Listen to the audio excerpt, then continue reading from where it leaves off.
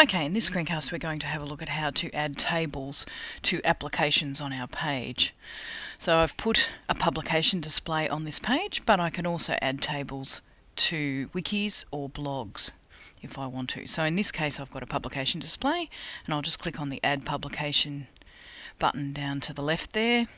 I need to give it a heading, so I'm going to put Creating a Table as my name of my publication, and then I'll scroll down a little bit to have a look at the toolbar.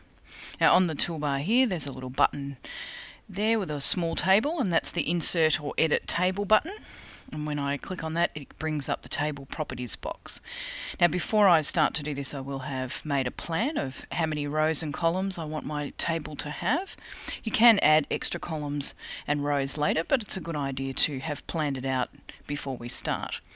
So I'm going to delete that 3 rows across and make that 5 rows across the page. Go down to the next box, and instead of having 2 columns we'll put in 3 columns. Moving down the page and the left hand side of the box, we've now got border size, and we can make the border size any size we like, from 0, which makes an invisible border, through to you probably wouldn't want it any bigger than about 6. So I'm going to choose 3 so that we can see what it looks like. That's the outside border of the table, and the alignment button under that allows us to choose whether we want our table to be justified to the left, in the center of the application, or on the right hand side, and we'll center our table. So moving across, we can choose the width of our table, and the default setting is 200 pixels. Pixels is just a little dot measurement.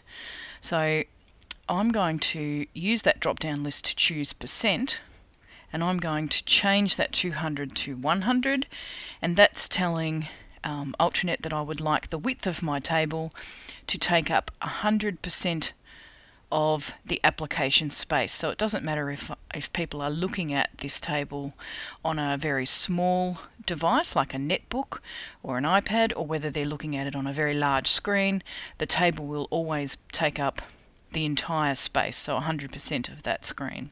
So that's all the measurements I need to worry about on this top tables property box. So when I click the OK button, the table will appear on my page, and there we can see that's the heavy 3-point border. I've got my 3 columns here, and I've got my 5 rows across. So now my table is ready for me to put some information in. What I need to do now is just save and approve, and that will save my table to the page, and the next time I come back to put some information in, I can just edit this and add information to my table.